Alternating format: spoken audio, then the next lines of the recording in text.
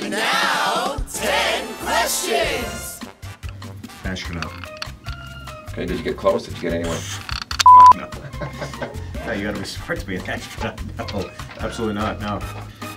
Well, the strangest place I ever performed stand-up was on the back of a flatbed truck in Iraq when it was for a USO show, and I remember I was the first one up. I go, why are there snipers on those buildings? And they go, those snipers are there to prevent the snipers on the other buildings from taking any of us out. I'm like, should we be doing this show outside? Can't we be inside somewhere? Why are we doing this? Oh, the F word. I can't stop dropping the F-bomb. I got a dirty mouth.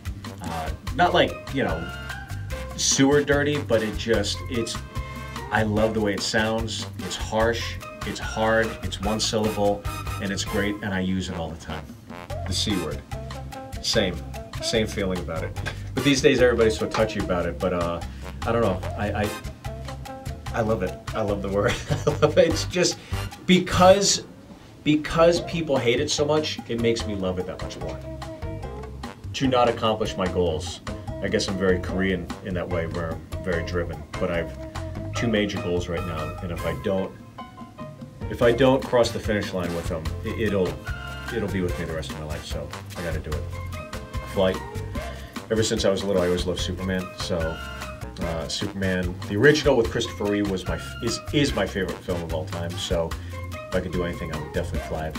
I would go back just before Dean Martin broke big with Jerry Lewis. I would want to, as a nightclub entertainer myself, I would like to go and pay a nominal fee and see those two perform together in a nightclub before they made it, because I've always just read so many books and stories about them. And yeah, I could go back and save John Kennedy or go back and see the moon landing, but I want to go see Dean Martin live.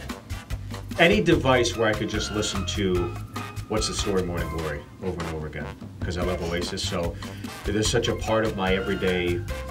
Before I start the day, I brush my teeth, I'm listening to Oasis. I come home from a show, I listen to Oasis. I love Oasis, so I'd definitely be listening to Oasis. The Macarena. It's so bad, but I heard it the other day on the radio. I'm like, this is a catchy tune. I get it. But when it came out, I hated it at the time. Any failure on a sidewalk. And that means watching people trip, watching people fall, watching people catch themselves as they fall, watching people almost trip. I love it. I love watching people just unexpectedly take a nice juicy fall. It to me is the greatest thing.